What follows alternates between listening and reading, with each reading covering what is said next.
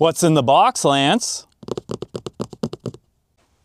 Good news, viewers. Vevor sent me one of those diesel heaters, and I'm gonna try and put it in my shed and do some weird setup here. Long term, this is good for me because I got some plans on another property.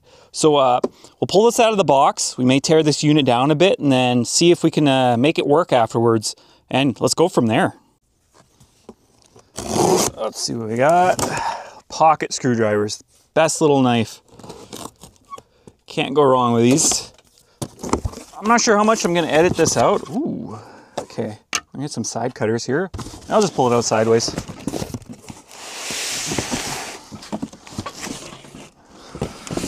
A little box of goodies. There's some instructions in here. Maybe I should read those and then actually do a proper video for once. Hey, if you notice something, finally got a haircut. Everybody complaining about my hair. It's all right, I get it. I never really cared about my hair because it's curly. And it's uncontrollable. You should have seen how popular I was when LMFAO came out. I was rocking the biggest afro in the bars, you wouldn't believe. All right, what's going on here? Let's hit pause here. All right, so what are we looking at? Let's go over it. You're gonna learn with me.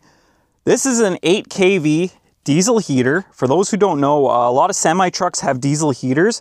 They were, years ago when I was in the industry, very, very expensive. They pulled fuel from the tank. They ran on diesel. They were compact units for the cabs. Very, very expensive. Now, these diesel heaters have been popping up everywhere and they're pretty damn cheap and they're useful. They're very useful if you have diesel on hand.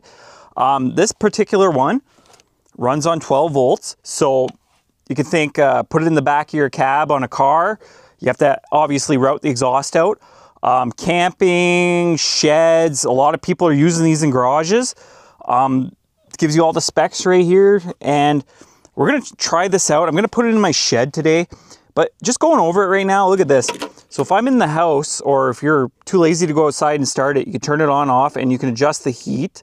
I'm gonna say it has to be line of sight right here. We'll try that. You can come out and do it manually. It's got a little screen right here. This is for your carbon monoxide detector, which is in the bag. That's cool. Great feature to have. And it comes with all this exhaust stuff, a little muffler. Trust me, you need those. Vent here tube. So you can run this if you want. You can leave it outside and run the heat directly inside.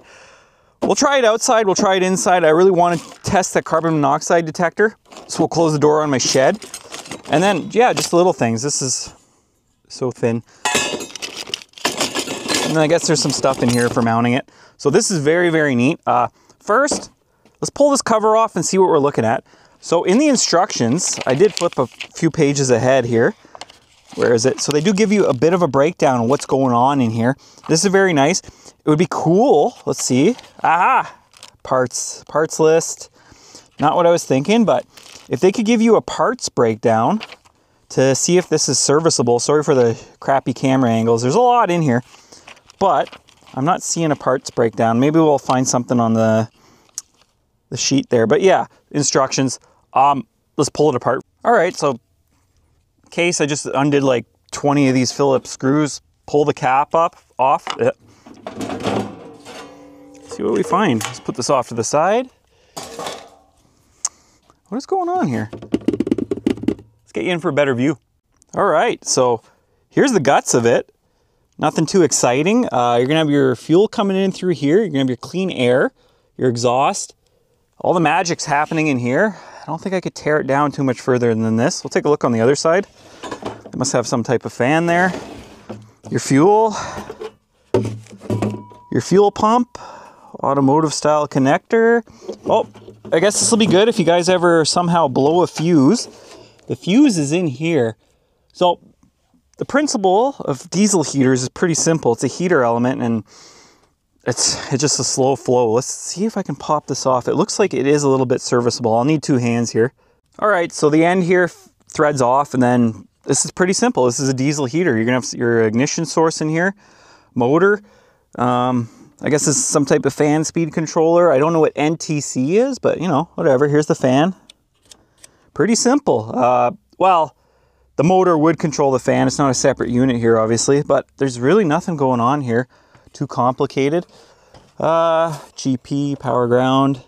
Yeah, and then it's probably some type of speed controller, I imagine. But yeah, again, diesel heaters are very simple. The units on the haul trucks, or sorry, I should say the semi trucks, were pretty damn expensive when I was dealing with them 15 years ago. So it's nice to see that this is available to people now. And people have been making homemade diesel heaters in their garages for years. It's not a complicated thing. So yeah, let's put this back together and start going through some functions. All right, back together. Only took me a few minutes. Again, it's Phillips, not hard. So here you have your fuel level. Again, they put a percentage here, whatever. So 5 liters is the max. So it does say 12 to 24 volts. It makes sense. You can use this in heavy equipment. On the cables here, it says 12 volts, positive power supply, and 15 amps. I imagine 15 amps is the max. Here the starting current is saying 10 to 12. So this is probably rated for 15 amps. Pretty simple. I'm gonna have to find a battery. I do have a battery. I'm testing for another video. So we'll hook it up to this. We'll just power it on really quick and see what's going on. Again, I'm doing a review on another thing. This is just a match made in heaven. This makes sense for camping. So we'll hook up the power to this. We'll see what powers up. We'll see if I have to put a battery in here or if it comes with it. And we'll go from there. So yeah, it's snowing right now here in Canada. I had this battery outside. I'm putting it to the test. It's got a BMS system, so turn it on right here. I gotta hold it now. There, it'll heat up on the inside. That's pretty cool. So yeah, let's hook this up. All right, so I got it hooked up and obviously a little spark there. Normal stuff. So the screen's on now. Let's figure this out. Showing battery. Oh, let's 13 volts. That's good.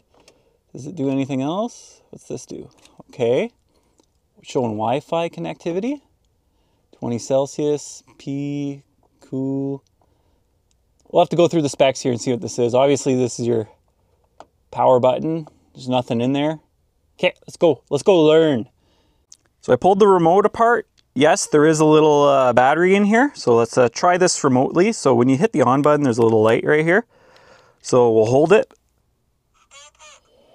And it's already blowing. Obviously, there's no diesel fuel in here. And I imagine if there was, it would take a little bit of time. So let's just shut this off. Cool. Okay, so we know the remote works and didn't see anything on the screen. I just imagine it just automatically does it without telling you because there's nothing here. Let's see if it'll change from here. No. Okay, well, let's keep going. Ah, silly me. I should check everything when I really do these videos. So it does have its own power supply you can plug in. My plan is to run an inverter off this. So this works too, or I could just directly wire it to the battery and it's all good. The solar panels will charge that with my plan. But yeah, here you go. 100 to 120 volts, 50 to 60 hertz. North American plug for us, and then it's got its plug here. So pretty simple. This is probably more for people in a garage now. Like you can hook this up, run the exhaust out, and you're good to go. So let's really get this fired up and see what we're working. I guess I'll mention this while I'm here. This is your carbon monoxide detector, and you plug it in right here. It comes with an extension cable right here. I was just like dumbfounded for a second, then I realized you unscrew this and you relocate it away from the unit. I thought that was pretty neat. Just if you guys are confused and you're looking for a second one of these, this is your main one. You have to unbolt this, unscrew it with a Phillips, and relocate it where you want it. So yeah, I thought I'd mention that really quick. So full disclosure, the gear clamps are kind of shit. That's all right. Go out and buy yourself a better set of gear clamps for these. And this angle right here, no. So anywhere you're using fuel or generating heat, condensate is a byproduct of, exhaust. So you're gonna want this pointed down and lower than the unit. So I'd straighten it out, but I'd put it lower than the unit and that'd allow it to drain and not fill up with ice after using it, because that may cause a hard start, or you may be troubleshooting it or think it's broken. So yeah, just some friendly advice. Get some different gear clamps. Also, looking at the muffler, I'm not seeing an inlet or outlet direction on it, so it must be omnidirectional. It's kind of weird that it's not, but a muffling device is a muffling device. I know I'm saying that weird, but as long as it works, it works. So don't overthink this one. There's not enough clues here to even make a decision, so put it whatever way you feel like. Also, when you go to put this muffler on, wear some gloves. This is sharp. I touched it, I knew right away. This is kind of a pain in the butt to get on. It is like thousandths of an inch tight. You may have to unkink this a little bit and just work it in there. Take your time. Don't hurt yourself. This is damn sharp. Put some gloves on. They don't give you much margin of error on this side. This side's a lot more friendly to put in. This side was not. All right, let's get back to it. All right, I got some diesel in it and it's in my shed. I'll hold this on button. See what it does. Turn it around. It's just over there. So let's go take a walk and see what it did. So it is running. I can feel airflow here. We'll see how long this takes to boot up kind of thing. Battery's doing good. Again, I'm doing a separate video on that. And I wonder if it'll show me. H3, I don't know what that is. I got fan, got some stuff going on here. Heat? Okay, we'll go max heat. I guess that's high 6. Yeah, we'll see what this does. So, see how well this turns out for you. So it's been running for about 4 minutes. You can see the temperatures here. It is heating up. It's still not quite there. You can see the battery, the internal management there. It just picked up some speed now. You can see the LCD screen. And that's gonna get a little warm, but I can smell the diesel, that's for sure. That's, what's it showing there? 14.2 Celsius. But yeah, she's ramping up now. So we'll come back in 5 minutes and see what this looks like. All right, here we are 5 minutes later. And I can tell you right now, the heat coming off this is pretty good. So let's go to the exhaust first. So getting about 111 Celsius there. That's pretty good. See the heat's transferring over there. And we go to the tube. It's hard to show on the video here, but we're getting about 72 Celsius coming out. I don't know if it'll show the air here. Yeah, about 73, 71. That's pretty good. Hope you guys like this. You can see here, battery's done heating up. But yeah, this it's comfortable in here. It took the chill out. It's about -3 right now, so that's pretty neat. And again, I hope the sound is coming through good. Again, I got a lot of flow here. As you can see, there's like openings here, over there. This is just a junk shed at this point, and the door is open. So let's see if we can make this fault. So I was waiting for it to trip. I had to close the doors here, and it took a little bit, but there's so much airflow in here. But it shut down. I checked it. I can still hear it ramping down. There's still a bit of flow here. That's good. It's got a shutdown procedure. That's great. The little thingy works. Cool. So I thought I'd point out here, it's only been running half an hour, and that got pretty damn close to the wood. And this exhaust could potentially start a fire. So you gotta be careful. Whether you're using it in your garage or at home or in the wilderness. No, it's kicking back up. Must be some type of cool down procedure once it's tripped. Obviously there's no diesel. Oh, it's still flowing a little bit. I must be using that as exhaust. Okay, I'm not quite sure why it's doing that, but it's not on. 19 minutes, is that how long it's been running? 20. Am I turning it on?